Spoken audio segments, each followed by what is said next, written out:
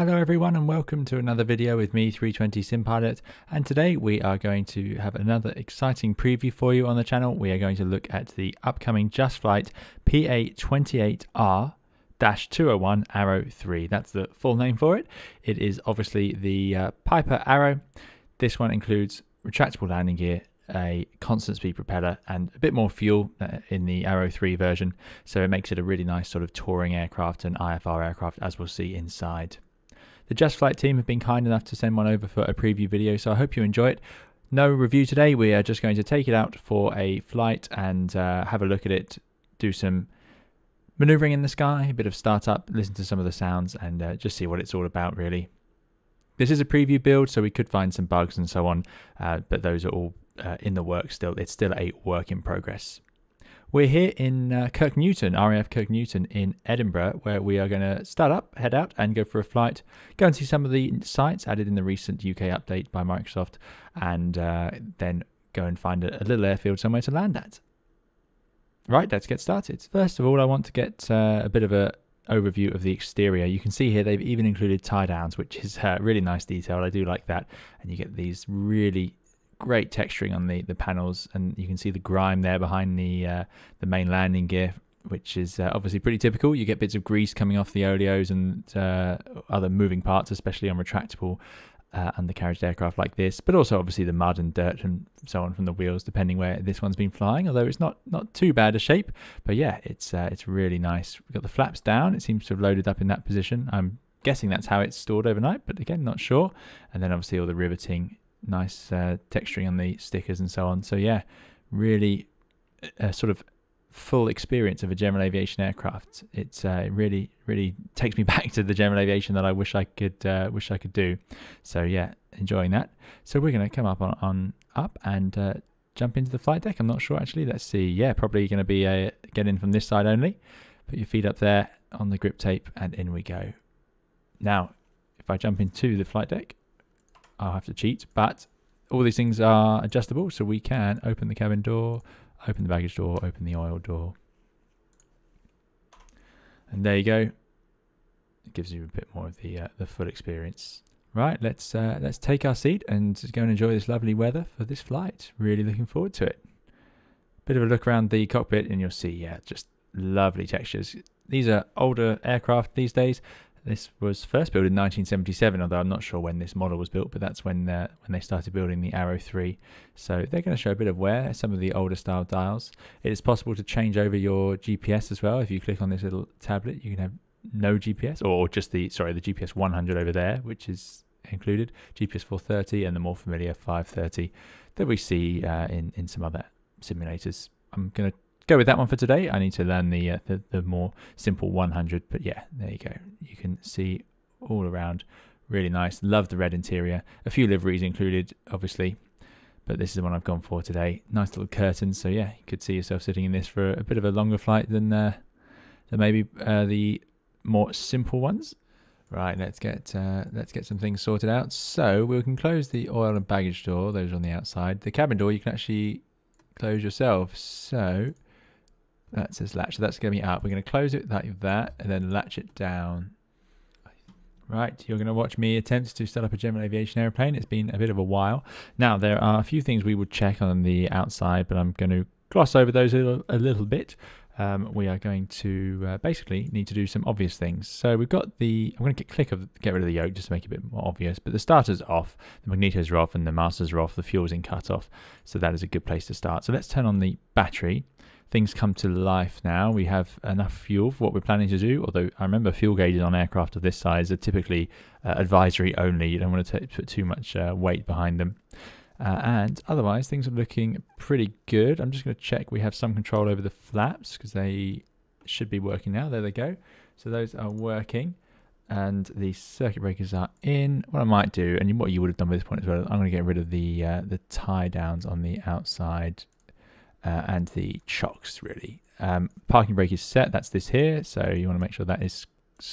Oh, there we go. Squeezed and up. Now, we don't want to sit here for too long because our battery could discharge. So we're going to get ourselves powered up fairly shortly. We're going to do that before we fiddle around with any more avionics.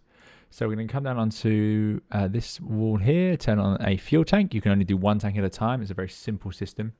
We're going to move the propeller lever fully forward for engine start. It's quite typical in this size of aircraft. And we'll do a bit of a throttle. Just give it a bit of throttle there, so it's ready to give it a start. Right, we need alternate air set to close, which it is up here. Okay, so battery master is on. I mean, you might have had it off before you did those things, I suppose, but there we go. So that is on. Let's turn on the rotating beacon at least. Give the people outside a chance to know that we're starting up our engine, and you'd shout outside clear prop at some point around now. Okay, so we've turned on the fuel pump. Mixture is forward and we get a fuel flow being displayed down here. Once that's done, we can check. We'll do our clear prop and let's get it fired up. I'll stop talking, let you listen to the audio.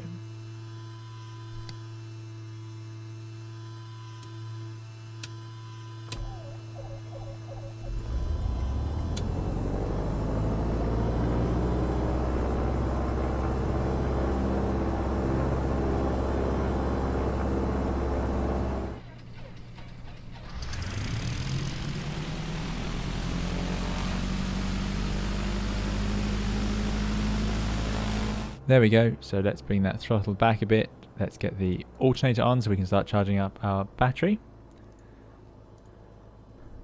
And now we want to sit at about 1400 to 1500 RPM.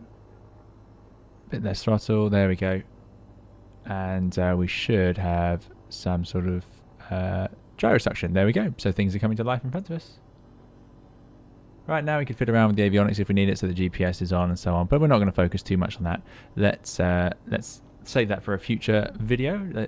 Now we started up, I think it's time we go and get ourselves into the air. Something I do like to see is the way the aircraft is jostling around on its suspension, sitting there with the propeller running, which is pretty true to life on these general aviation airplanes. It's nice to see that modelled. They've really captured that general aviation spirit with this airplane, definitely.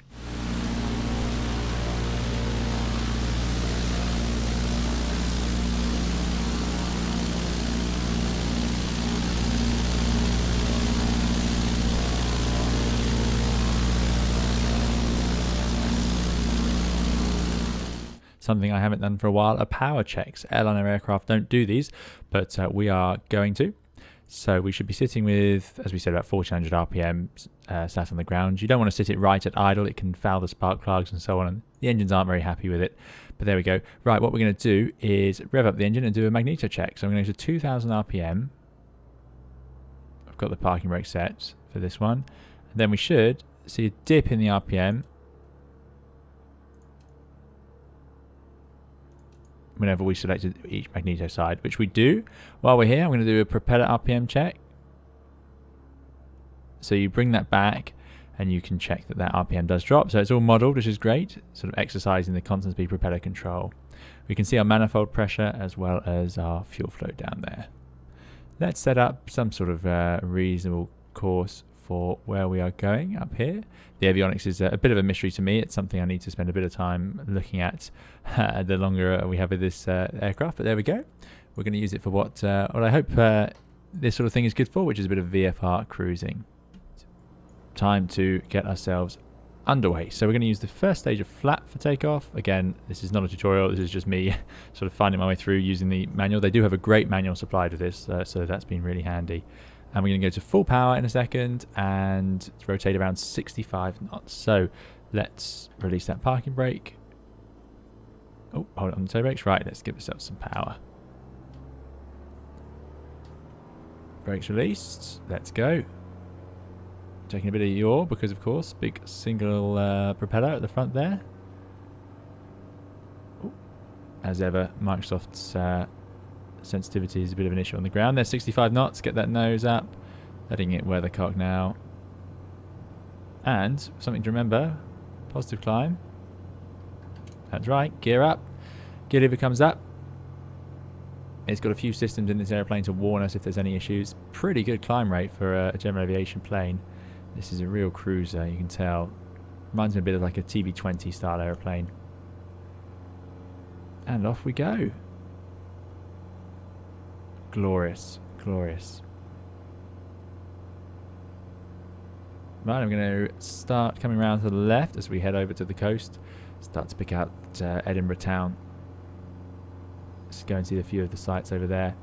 We'll climb up to, let's go up to 2,000 feet for our sort of cruising segment of the flight today. Get those flaps up now.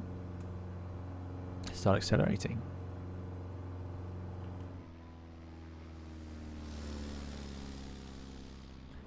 Here we go now then. Just going to lower that power. You'll get that gear warning horn you can see because, of course, it's concerned that I have the throttle right back and yet I haven't got the landing gear out. But what I'm doing is we're just going to get ourselves a bit lower, and there you can just about see Edinburgh Castle. So actually, let's do a turn to the right. And then we can do a nice sort of left turn around the castle. There it is. So this is a really nice aeroplane for flying around in general aviation. It runs at a nice pace. It got enough speed to get to places, but not too much for missing the scenery. Oh, they've got an animated flag down there as well now. That's good. I haven't seen that before. There's Princess Street. Do we have the monument as well? No, the monument's not there. Although the shadow is. There's the Scott monument that's missing, but the shadow for it is there. Oh well. Right, let's head over to... Obviously, we've got to go and see the bridges. Something else that I'm noticing is the quality of the sounds, especially outside. You get the sound effects of the propeller wash if you put the camera behind the propeller. Also wheels touching down, things like that. Here's something I always like. I'm always looking for details.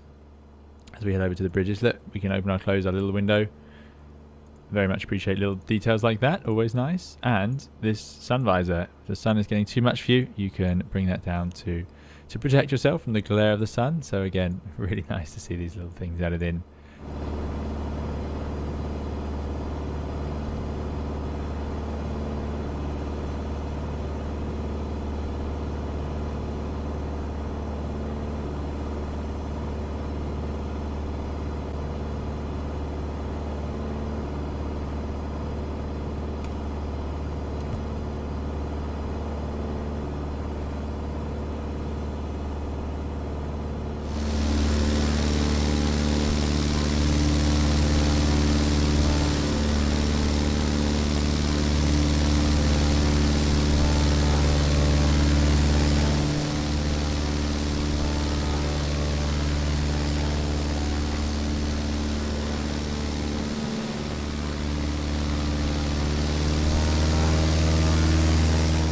Back when I used to do general aviation, one of my favourite times to fly was of course around sort of dusk. So just as that sun's going down, absolutely beautiful time to fly, especially in the summer with those warm evenings. And again, it's really nice to sort of capture that with this airplane.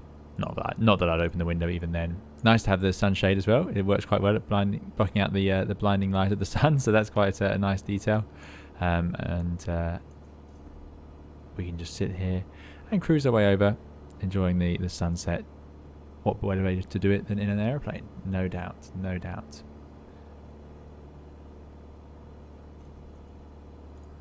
In terms of performance, I'm not noticing any frame rate issues compared with the default general aviation style aircraft. It doesn't seem to be any more taxing. It is a preview build though, so I won't go into any more detail until we have the sort of final release. But yeah, it seems to be running lovely and smoothly for me. And it just looks fantastic. Really nice to see the detail we can get now in Flight Simulator. Let's see if we get all those nav lights on. There we go. As it's starting to get a bit gloomy out there. Before we do land, something I just want to try is let's have a bit of a go at stalling. So I'm just going to bring the power right off, which does set off that warner. And if we pull the nose up,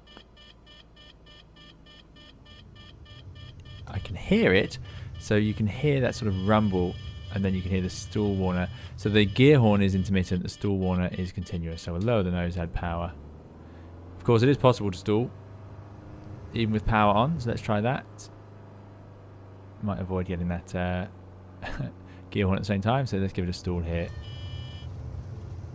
And you can hear that rattling and the wing starts to go down. Now it's got nice stall characteristics. It's designed to do with the shape of the wing.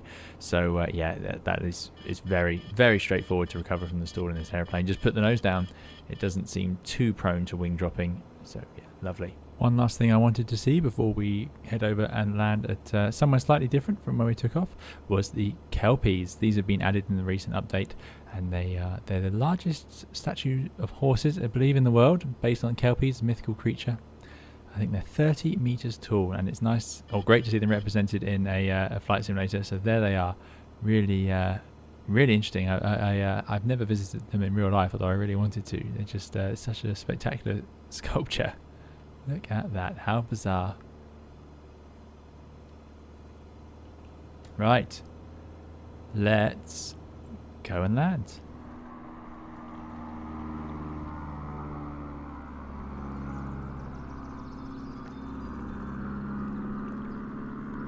So we're going to go ahead and land here at Cumbernauld, which is a civilian little airport used often for training both helicopters and fixed wing.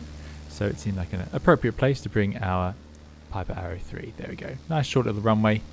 Give it a bit of a chance to try out this airplane on a normal sort of general aviation airstrip. Looking forward to this. So we'll just turn downwind here, get a bit of height off, bring that power back, lowering the gear to stop that warning constantly going at us. And now we want to bring that prop and our mixture, RPM and mixture, up to the maximum. Get that speed back, get the first stage of flap out. Heading downwind now. There's the threshold, so probably a little bit high.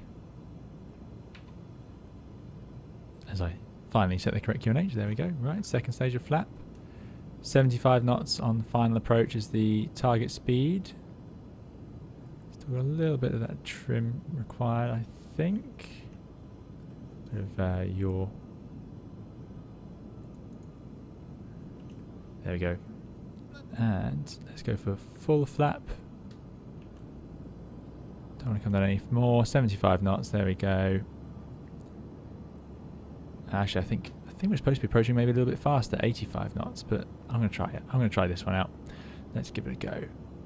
Let me just hit record. See if we can get a replay on this one if we need it. If it goes well enough. Oh, coming a little bit low there. Pretty short runway. Speed's washing off, so adding a bit of thrust. Landing into sun like this can be a bit of an issue. Much nicer to land with it behind you. Try and put a bit of the sunshade down. There we go. Proving useful for us.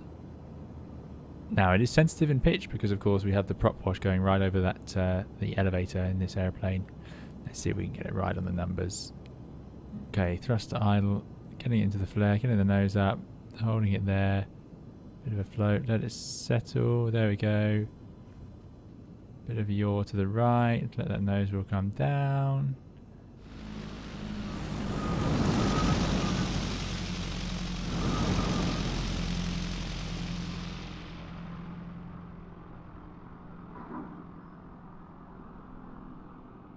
And there we go, a completed flight. See if we can gently get on those toe brakes without wobbling all over the place. There we are. Right. Fantastic. We are down. Let's go and get ourselves out of the way. Back to the clubhouse for a well-earned cup of tea. Very manoeuvrable on the ground. Look at that. Right, let's go and see. Now this is the much nicer way to land when you have the shadow behind you. So that's all for today's video. Thank you very much to Just Flight again for sending over this preview version of the Piper PA-28R Arrow III. But yeah, really interesting airplane. Nice to have the complex set of retractable landing gear and adjustable propeller. Nice cruising speed and good fun. There'll be a full review coming later on, but for now this is just a bit of a sneak preview of what's to come for this airplane in Microsoft Flight Simulator. I'm not sure of the release date, but I imagine it can't be too far away now, but we shall have to wait and see what Just Flight say on that. Thank you very much for watching. Do please leave your thoughts and opinions in the comment section. If you enjoyed the video, there'll be plenty more of this sort of thing on the channel. Plenty of Flight Simulator content, as well as obviously Airbus guides and more streams coming very soon to the channel. So thank you very much for watching. We'll see you again in another video or stream very soon. Thank you. Bye bye.